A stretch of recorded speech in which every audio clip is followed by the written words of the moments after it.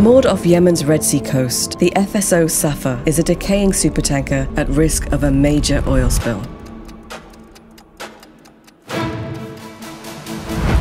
It contains an estimated 1.14 million barrels of oil. It could break apart or explode at any time.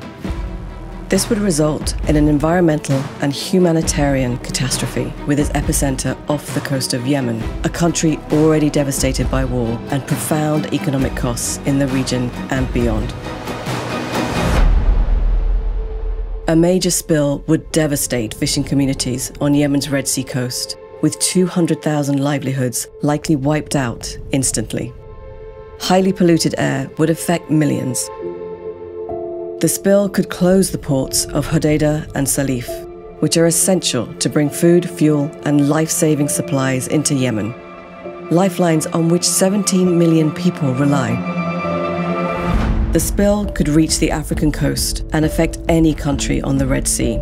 The environmental impact on marine life would be severe. Fish stocks would take 25 years to recover. The cost of cleanup alone is estimated at $20 billion. A United Nations-led plan to avert disaster is underway. UNDP is leading the emergency operation, the urgent transfer of the oil off the Safer. The Endeavour, a specialised support vessel, brings an expert crew to board, assess and stabilise the situation aboard the FSO Safer.